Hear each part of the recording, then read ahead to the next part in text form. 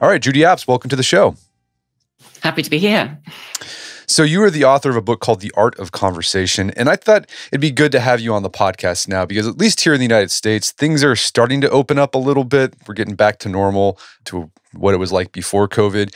And I feel like, for over a year, we haven't really had in-person conversations. A lot of our communication has been over Zoom. And at least me, I feel like I've gotten a little bit rusty with my conversational skills. But generally speaking, when you work with people on improving their conversation, where do you feel like people fall short of, their conversational skills? Well, I think I feel very similar to you. I've been at home for many months. I think nearly always people come from the same point of view, which is they feel that conversation is about their talking, or that's what they're worried about. And often they go to extremes. Either they feel, I've got nothing to say. I don't know how to start it. I don't know how to continue it. I don't know what to say. Or else that they know that they're people who witter. Is that an American term? They can't stop talking. So once they start going, they're so nervous that they just carry on and carry on and carry on. And both those two come from not listening. And it's partly because people don't necessarily think that's a big part of it, because they are more worried about what they can do themselves. I think that's number one thing. There's also, I think, the fact that people also think of searching for subjects, finding something to talk about. It's a funny thing. After my dad died, I discovered in his dress coat pocket a little list of how to do the steps in dancing, ballroom dancing. And I think he was so worried about not getting his steps right that he carried in his breast pocket notes to tell him how to dance. Now, how he was ever going to look at those, I don't know. But I think people are like that with conversation. They feel they've got to prepare topics ready to talk about. But the content of your conversation is only part of it. It's not even the biggest part of it. The content can vary. When you meet somebody, it can go to all sorts of places. But the other part of it is that your connection to the other person is even more important than actually what you're going to talk about. I've been in conversations in a group sometimes after a course, and somebody tells a story, perhaps it's a sporting story, and then somebody else tells their sporting story, and then somebody else has their opinion about some sporting thing, and they carry on saying their bits, one opinion after another, but nobody connects with anybody else. But the exciting things in conversation happen when you connect. When you actually begin to understand the other person, you feel a bit closer to them, you begin to trust them, all those things come when you connect. And we'll talk about in this conversation what we can do to build more connection in our conversations. And I think another issue that holds people back with conversation is they don't think of it as a skill that they can get better at. They think, well, I've been talking since I was 1.5. I don't need to think about how to be a better conversationalist. But you make this case that, and you can go back in Western history, recent Western history, where conversation was seen as an art that you tried to get better at. So what do you think the benefits if someone cultivates this ability to have conversations that connect? What have you seen in the people you've worked with? Like, how's that enriched their lives? Well, first, I do think it's amazingly important. And it's quite surprising that we underestimate that. And just as you said, we are all very used to the fact that we've been talking since we were a couple of years or less old. So we have been doing it forever. But how did we learn? We learned completely haphazardly from the models we happened to have at the time, which was our parents or carers, whatever. So, for example, if I had a very bossy mother who did nothing but just make statements, well, I grow up thinking that talking is about making pronouncements. Or, if I had somebody who always had a very angry sort of voice, I might learn that's how I talk, and I sort of throw this voice at everybody. So we didn't learn. And I think that hits people very often, sometimes at school, but usually when they start work. And anybody who has sort of risen in the world of work knows how incredibly important it is to be articulate, to be able to say what you mean, to make connections with people, all that stuff. So at work, it's hugely, hugely important. I mean, it starts from the very beginning, doesn't it? I work quite often with people who are going for interviews or reviews. So there's that first meeting with the company, and you're expected to be able to speak and articulate what you've done and what you're pleased about and all the rest of it. And then when you're at work, there are meetings, again, a huge difficulty for a lot of people. Many people say, well, I'm all right just talking one-to-one, but in a meeting, I never get in. I never get actually to the point of having people hear me say anything. So there's all that. Then there's the whole business of working with clients, of networking, of reaching out to people who aren't in your company, and the whole business of actually getting noticed in your company.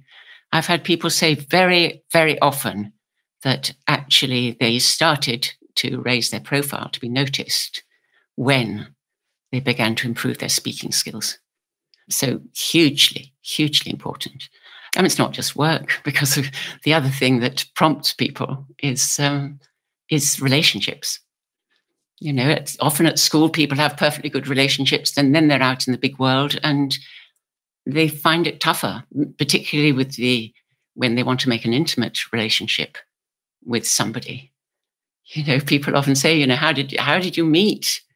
And they might say, well, we met here or we met there. So how did you get together? And often the man will say, well, I chatted her up. That's a conversation.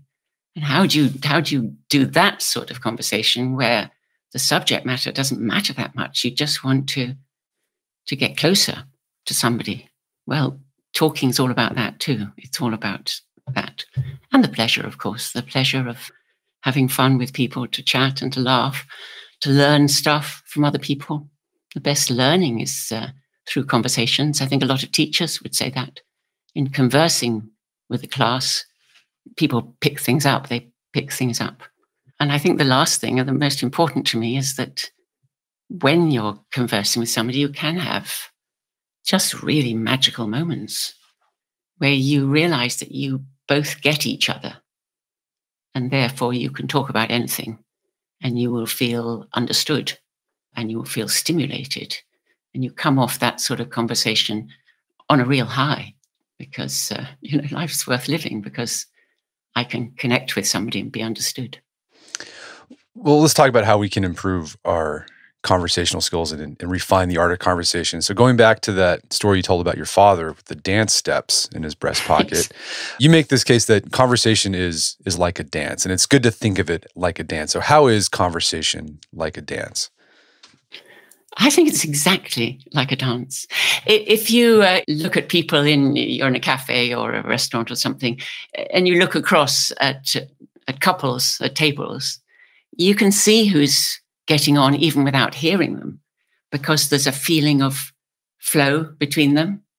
Maybe they're both sitting in a similar sort of comfortable way, and then one leans forward a little and then the other one leans forward as well. So it is a visible dance, even from a distance. And then if you got closer to them, you would hear the tone of voice also is a dance. If somebody says, oh, I hate that artist, if they're getting on well, the other one might say, oh, that's ridiculous, I love her. So they're using a similar sort of voice when they're getting on. And then somebody perhaps goes into a more feeling movement and says something about something that matters to them.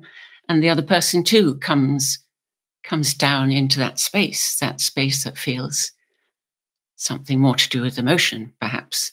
So you will hear that to and fro. There aren't that many shocks that come in that. It actually flows. In terms of actually what you're saying and how you get on with talking to people, it is certainly a game of two parts. It has two players. And when conversation is flowing beautifully, it tends, in normal conversation, just to flow from one and then back to the other and then to one and then to the other. Of course, it's not always like that, because Sometimes people make a contract that, okay, I'm going to talk for an hour and you're going to listen to me for an hour, in a counseling session or something. But in normal conversation, you tend to share the time. I have had what I might call a conversation with people occasionally where I've met a friend and they've talked solidly for an hour. And then afterwards, they've said, oh, I so enjoyed our conversation. It was great, wasn't it, finding out more about each other? And I would think, well, I'm not sure I said that a word. So that is where a conversation hasn't been a flow. It's just been one person sort of taking the lead in it. When you first meet somebody, this idea of to and fro is what gets it started. Shall I talk about meeting people from the first time? Yeah, let's talk about it. Would you like to hear about that? Let's go ahead and talk about that. So, for example, say I would like to chat. I feel it quite strongly at the moment because I do a lot of my work at home. So if I walk down into town, it's really lovely sometimes to actually hear a few words from someone else. Distanced as we are, it's still lovely to get into a conversation with somebody. So a really good way to do that is to say something. I mean, it's kind of a bit obvious, isn't it? But somebody has to start a conversation. But if you want to start it with somebody you don't know so well, you don't want to make it threatening. So first of all, you don't make it clever. You don't make it super witty. You don't make it really personal. You don't turn to somebody and say, so who are you really? Or a question like that is, you say something just really, really simple. Over here, we always talk about the weather. It's always a good conversation. But it's a wonderful thing to talk about because the weather varies a lot here and there's always something to say about it and it is completely unthreatening. Or else you talk about the environment, the stuff around you, or whether you've been waiting in the queue long, or, just stuff. And then the other person has the opportunity to say something too. And if they do, then okay, they're probably up for a bit of a chat. So then you will say something back. And the way that the ping pong from side to side works is it's really good if at the end of the little bit you say, you pose a question. So let's say you were talking to somebody about holidays, and they say, where have you been on holiday? And you say, oh, we went to Brighton. Now that might stop the conversation. They might not think of the same thing to say. But if you can just pop a little question at the end of your reply, oh, I've just been to Brighton. Where do you like to go on your holidays? So you've popped it back into their court. And I mention it in the book as a game of tennis because it is really like popping something over the net and then the other person popping it back again. And if you do that for 3, 4, 5 sentences, you usually light on something that actually interests you both and that you are actually really curious to ask more about. Well, no, so I think this is a good point. So you're basically talking about making small talk to get a bigger conversation going. And like you said, a lot of people, sometimes when they think of conversation, they think you got to get deep right away. But that's not how people work. You have to kind of feel them out and make what I call friendly noises, just sort of like friendly grunts to see if they're interested. And if they are, then you can pick it up possibly. Yes, friendly noises is great. Actually, that's exactly it. You make friendly noises on very safe subjects, on transport, the place, and things like that. In my book, I call that thing talk because you never make it personal to the other person. You might not even at the very beginning to say something like, so what do you think about? That's an opinion and that's fine. But actually safer even than that is just talking about general things about the environment or what car you drive or how you arrived at the place where you are and so on. And then step by step, you can get closer to the person. And it usually gets closer by then asking them something about what they do in that environment. So, do you go on holiday? Where do you like to go? And then what do you like to do? As soon as you're asking people what they like to do, you're getting a little bit personal, but not in any sort of intrusive way. They're just telling you about stuff they might do or they might not do. And then little by little, You go in stages until you get to stuff that actually matters to them. And then when you're talking about stuff that matters, well, then yes, you're getting into a real conversation about values and about what's important to people. So then you've got somewhere real where you're both being real with each other. Well, let's talk about that process, kind of, so we have an example. So, okay, you start off with thing talk. So you're going to talk about the weather. You're going to talk about the line at the shop or the queue, Yes. as you would say, Yes. where you're at. And then you might feel them out and like, oh, we can probably start talking about what you do. So you can be like, oh, so where did you go on holiday? Or you could even say, I went to holiday, this place, the weather was great there. And that can lead the conversation about what you do. Like, where would you go after that? Like, what would be the next level up after talking about what someone does? Okay, so after that, you would probably start teasing out what people think about stuff. So it's getting on to opinions. Do you prefer this or do you prefer that? You might even then start asking so why do you prefer sailing? I go out in my motorboat, so you love sailing. So what is it about sailing that you love? Now, what is it about something is asking for somebody for a personal opinion on something they do themselves. So that's getting a little bit closer to who they are. We're aiming to get to who the person is, actually. So if I ask their opinion about, do you prefer this car to that car? That's already personal because it's an opinion, but it's not an opinion that says too much about them. But if I ask them about activities they do and how they really love doing one and love not the other, they're starting to tell you about what sort of person they are. Then if they perhaps are talking about sailing, I don't know why I've chosen this subject because I don't sail, but let's go on with it. So if they're talking about sailing, I can ask, so what is it about sailing? And they say, well, actually, we go for races. I find that exciting. I say, so when you're racing, isn't that quite dangerous or something like that? And then the person might say, oh, yes, the more dangerous, the better. I just adore it when we're almost, flat on our side and I'm lying with my back almost in the ocean. I just adore that. I get the kick out of it. Well, you're already starting to find out a lot about the kind of person they are. And because the conversation has got gently into that, they're on a roll because they feel that you're understanding where they're at. So that was all to do with, things that people do.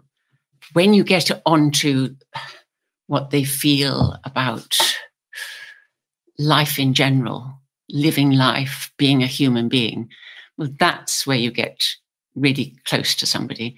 And that starts happening when you ask them how they feel about stuff. Up to now, it's all been thinking. Now, feeling doesn't get a super good press. I mean, it's improving these days, but it always used to be thought, that thinking is the thing, feeling is a bit wishy-washy and not to be trusted. And it's like 18th century women who used to have the vapors and, faint from nerves and things like that. But feeling is where people really are at, what they feel about stuff, how they feel about the situation in the world. They always say that when you're giving a talk, when you're presenting, people will forget half of what you tell them, but they won't forget how you made them feel. So I might go back to the sailing and say, so what does that feel like, when you're in the race and you feel that you might even come in first? And then somebody will tell you about it in a voice that changes, really. It might be a voice that's super enthusiastic, which is one kind of feeling, but they might even go into something that is closer to their heart. They might even say something like, it's the time I feel most alive. It's the time I feel most me. It's the time when I'm out there on the ocean and it's just me in the boat. And I can hear my voice changing as I think of this scenario. So feelings is the next thing. People will often avoid feelings. I used to ask a group once who all had children. And I said, so what is it like when You see your baby in bed asleep. And a lot of people obviously felt really emotional about that time, but they would reply in a bright voice, "Oh, it's just amazing. I really love it. I love that time." But if you got really close, they wouldn't use that bright voice. They would use a voice that was more, "It's just amazing. I cannot believe that I've got children. It's the most beautiful time of the day for me." And they go into a place where they are actually feeling that feeling they have watching their children as they speak to you. And then you've got quite close indeed, because feelings aren't things we share with everybody. So then you get to there, and then you're really, really starting to, talk on the same wavelength. You literally are. Your breathing starts to vibrate at the same time as each other. I mean, you have got each other at that point. You understand each other. And I think an important point to make, so, this example we've talked about is you're going from talking about things, sort of like small talk. And this is for someone you don't know. You're just you're out and about and you want to strike up a conversation. Getting to feelings probably most of the time is not going to happen in that initial contact. No. Right. Like sometimes all you're going to get, you're just going to talk about the weather, talk about the line, and that's it. And that's okay. That's a fine conversation. And then maybe you see that person again the next day or a week later, and then you might go to like what you do. So this conversation could take weeks or sometimes even months. Yes, that's absolutely right. And you will find with some people that you don't go that far, and you never go that far. When you ask a question which is perhaps going to a closer level, it's like an invitation, and the person either accepts the invitation or they don't, which is absolutely fine. So when I say something like, "So, what does it feel like when you're out on the ocean?"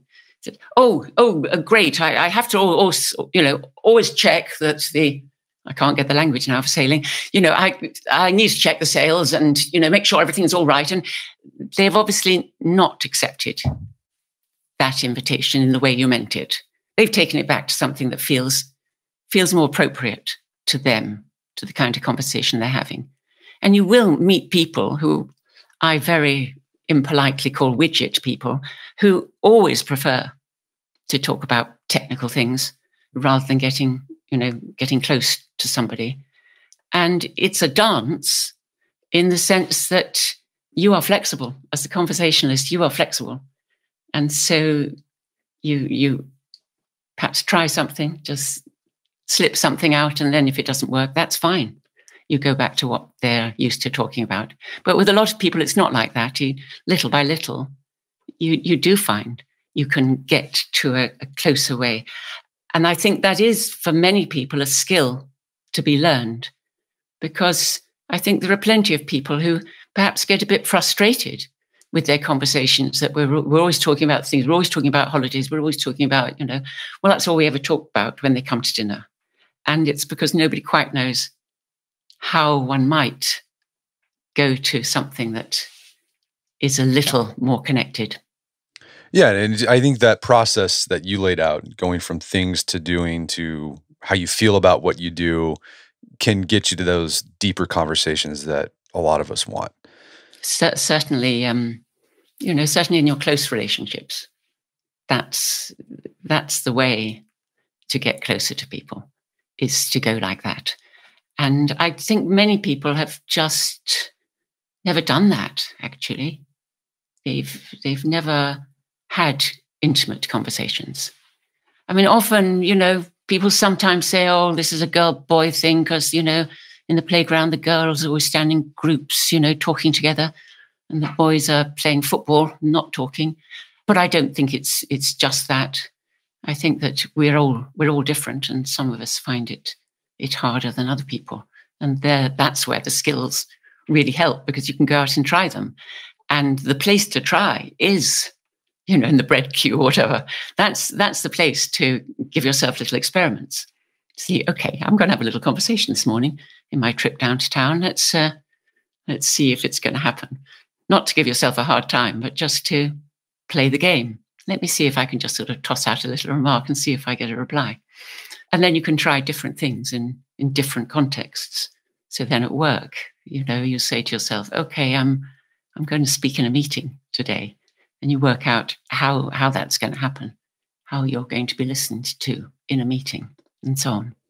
So we're talking about this idea that conversation isn't just about content. We've talked about the content there, giving people ideas of what they can talk about. So talk about things, talk about what you do, and maybe get to opinions and feelings and things like that.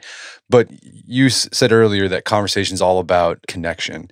And a big part of the connection someone feels in a conversation is like the energy that the people bring to it. So, let's say you're trying to start off a conversation at the store. You just want to make some small talk about you want to connect with people. Like you want to feel like I'm socializing. What sort of emotional state encourages that people wanting to play the game of conversation and join in your ball toss that you're giving them? I think it's very important not to be stuck inside yourself. I think those of us, this is many of us, those of us who are a little bit shy, a little bit reticent, we get self-conscious. And self-consciousness is about, well, it says it, doesn't it? It's about being conscious of yourself.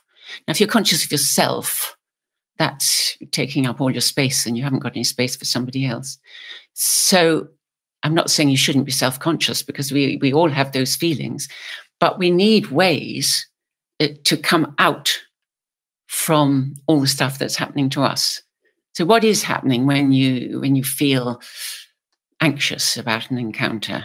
Well, for a start, many people go a bit tense. I'm tensing up my shoulders now. And as I tense up my shoulders, my voice goes a bit kind of funny. So when you're tense, you don't look at ease to the other person. So that happens. And then I have a voice inside my head, which I'm very used to.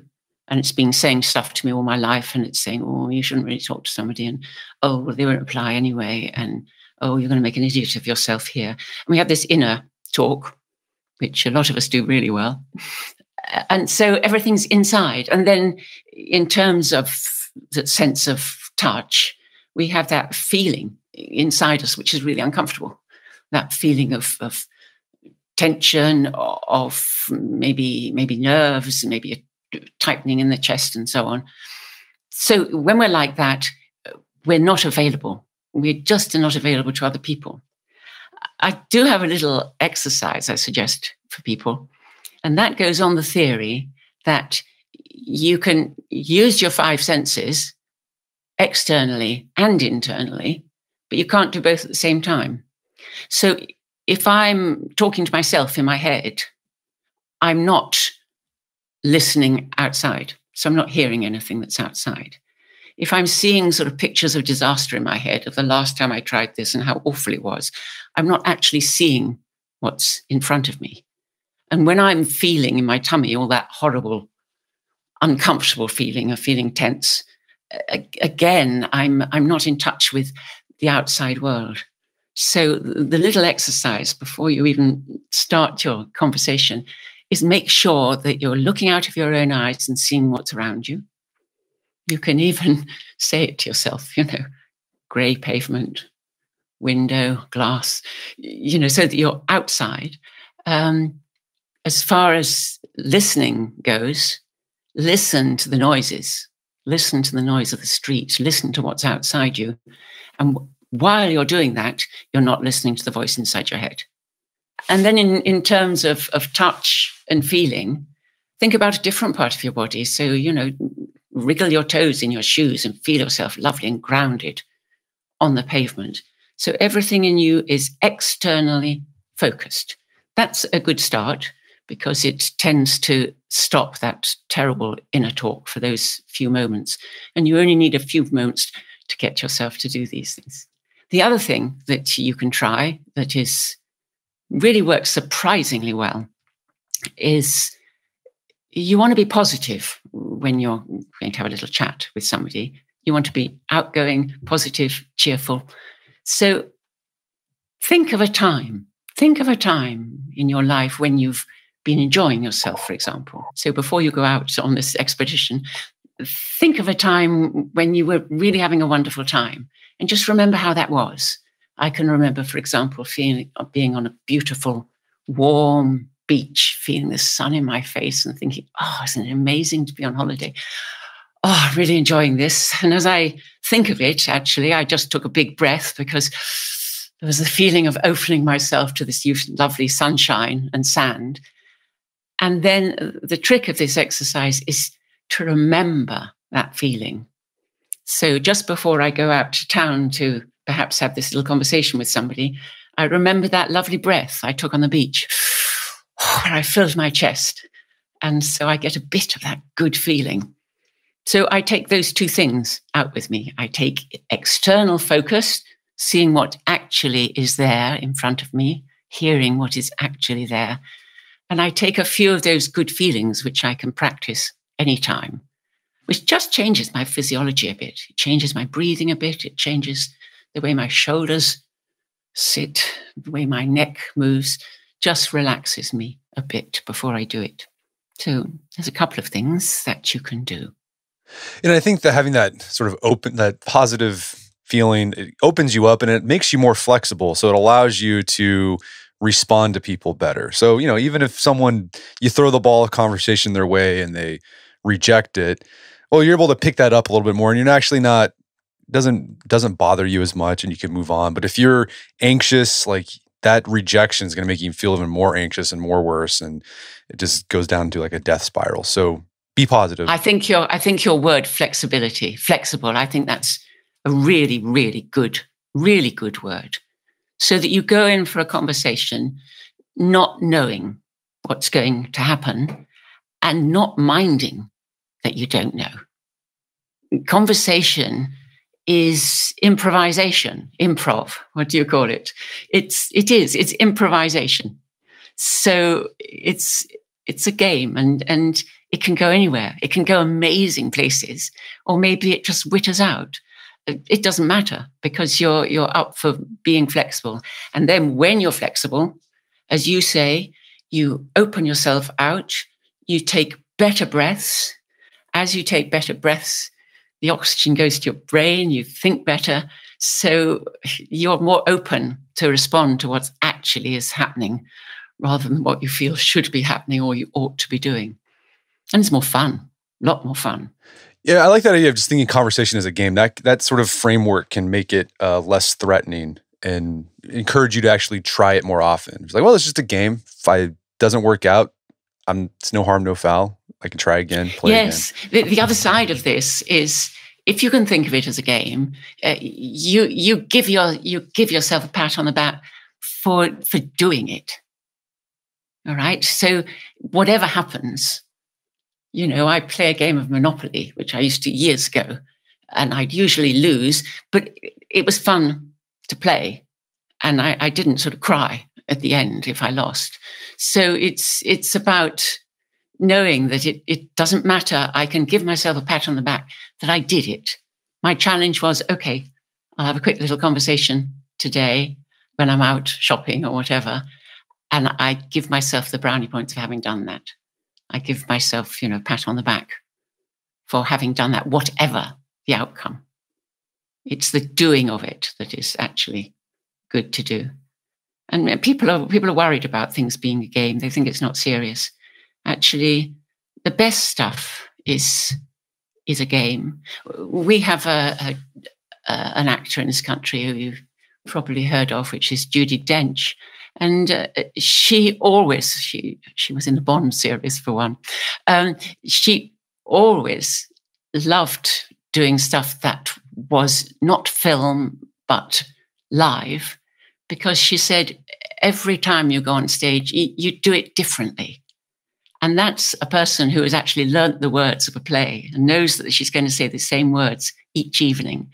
But each evening, she would do it differently. And I think that's the way that the best professional musicians practice. They do the same thing over and over again, but not by rote. They do it like a fun game. Let me try it this way. Oh, let me do this for a change. And when you do that, actually, you get some surprises. You find that there are things that you really think went well that you wouldn't have done if you hadn't just been playing. So yeah, again, you have to be flexible and you have to practice this. You can't just, you have to learn by doing, basically. And and I think that's one thing too, is people need to understand you're going to stumble. You're going to do some things that are awkward. That's okay. Just learn from that mistake and then do better next time. It's a fascinating thing in coaching. I do a lot of coaching. When you first learn to be a coach, people get very excited about powerful questions and asking the right questions. I've discovered, and in the last few years, scientists working on the brain have corroborated this. When you actually connect really well with somebody, it doesn't matter if you ask the wrong question because they more or less tell you it's the wrong question, or they answer the question they would like you to have asked. In other words, it doesn't matter. It really doesn't matter. Those stumbles don't matter at all because you've got a connection going. And it's the same with disagreement. People are often terrified of disagreement, but actually, if you're connected, disagreement can be even fun. It can be quite nice to have a robust conversation with somebody. But what people tend to do when they disagree is they feel awkward about it, so they do a load of extra stuff. They perhaps get a little tense. They perhaps turn their shoulder away. Perhaps their voice goes a bit funny, and they speak, I don't agree with that. And that in itself sounds quite aggressive. But if you carry on talking in the same way as the other person, and they say, I just paused for a moment because I realized I've got politics on my brain in this country at the moment. I just thought I didn't want to talk too much about politics. But if they say something like, for example, I just love that law that they've just passed. I think it's brilliant. If I use the same voice, I can disagree quite happily. I can say, do you know, I think it's the worst thing they've ever done. Quite honestly, I do. And because I didn't fight them in terms of tone of voice and in terms of my body language, disagreements absolutely fine as well. So the connection is the absolute number one thing. Well, Judy, this has been a great conversation. Where can people go to learn more about the book and your work? Okay, well, I have a website, which is judyapps.co.uk. So they can go there. I've given a TEDx talk, so they can go to ted.com and look up Judy Apps, and I give a talk on communication and how some of these things work, how being authentic and real works for people. And then I've written 5 books, all in all. The very latest one I wrote is called The Art of Communication. And that really goes a step beyond the conversation book into looking at how you make really deep conversations with people. It's the strap line is how to be authentic, lead others, and create strong connections. And it talks quite a lot about how our left and right brain work and how we can really go down to deep levels with people, even in ordinary conversations. But there are 4 other books as well. One's called actually Butterflies and Sweaty Palms, which is about getting nervous, performance anxiety. So if in conversation you're finding that is your problem, that actually you suffer from nerves about speaking, Butterflies and Sweaty Palms, a short, really good book about helping you with that. So I think that's it. A couple of books on voice as well. I do a lot of voice work with people. And of course, I coach one-to-one. There's my spiel. Well, fantastic. Well, Judy Apps, thanks for your time. It's been a pleasure. It's been a pleasure. Thank you very much, Brett. My guest today was Judy Apps. She's the author of the book, The Art of Conversation. It's available on Amazon.com and bookstores everywhere. Make sure to check out our show notes at aom.is/artofconversation, where you find links to resources where we delve deeper into this topic.